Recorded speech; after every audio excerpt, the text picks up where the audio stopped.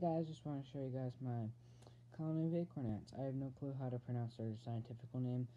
It's like Phaeocraxer or something like that. I don't know. But, yeah, so this colony has 2 queens. She has a lot of eggs. Found them in an acorn. It was simple as that. I just cracked open an acorn and saw some ants in it. So I put the acorn in a test tube setup, and they graciously moved out of the acorn into my little area over here. So I was really happy to see that. The one downside is they decided to be on the side where I put the food in, so I have not been able to feed them yet. Probably should do that pretty soon because they seem to be pretty hungry. But, yeah, so this colony has 2 queens. I'm pretty sure I already mentioned that, but yeah, so there's a queen, darker one, up at the top, or not top, kind of like the middle-ish. And then there's one, it's kind of hard to see, but she's also right there. So this colony has 2 queens. I was pretty excited to see this. I thought they only had one.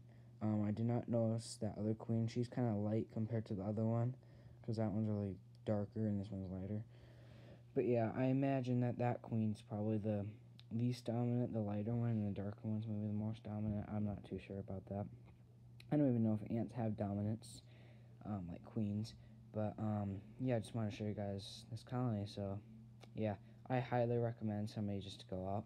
And especially if you want a cool ant species. These guys do not grow very fast, but they will grow up to 300 ants at least. So, this is a pretty decent sized colony.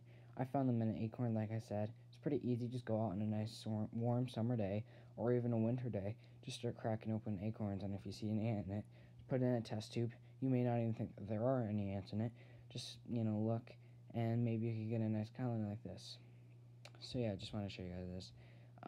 Thanks for tuning in, and see you around.